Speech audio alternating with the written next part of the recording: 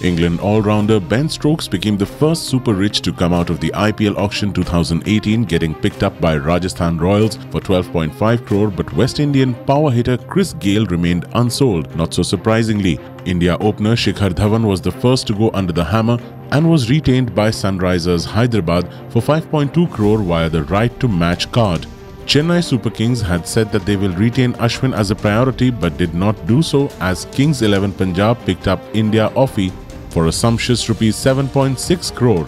Meanwhile, Australian pace spearhead Mitchell Starc was picked up by Kolkata Knight Riders for 9.4 crore, and India middle-order batsman Ajinkya Rahane stayed with Rajasthan Royals for 4 crore.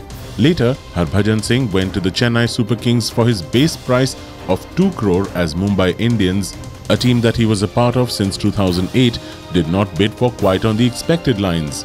Glenn Maxwell went to Delhi Daredevils for a whooping 9 crore as his former team Kings XI Punjab did not use the RTM.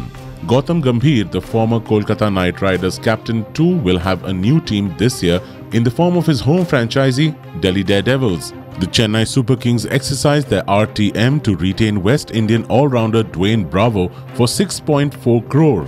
The CSK did not use the option for Ashwin earlier. England captain Joe Root remained unsold, while Yuvraj Singh went to his home team Kings XI Punjab for his base price of 2 crore, as his Sunrisers Hyderabad did not use the RTM card. Karnataka batsman Karun Nair, who started with a base price of 50 lakh rupees, made giant strides as he was sold for 5.6 crore.